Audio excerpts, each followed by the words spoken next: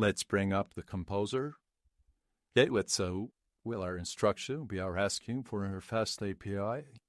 Create a fast API web app, which takes in a YouTube video URL and solarizes it using GPK4o, use Gawk mode, and Basic UI.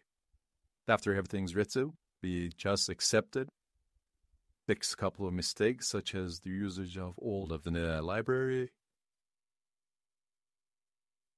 in that content.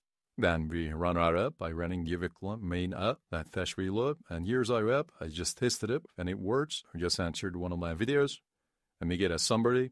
Let's try it again.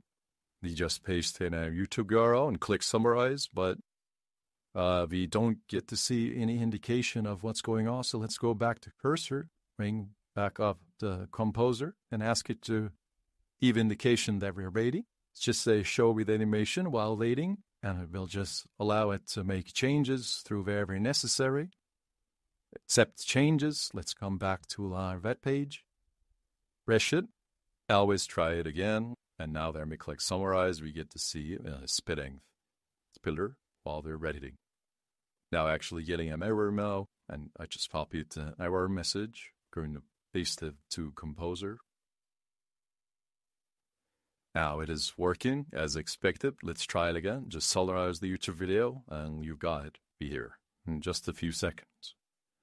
If you enjoyed this, check out my 1000x masterclass.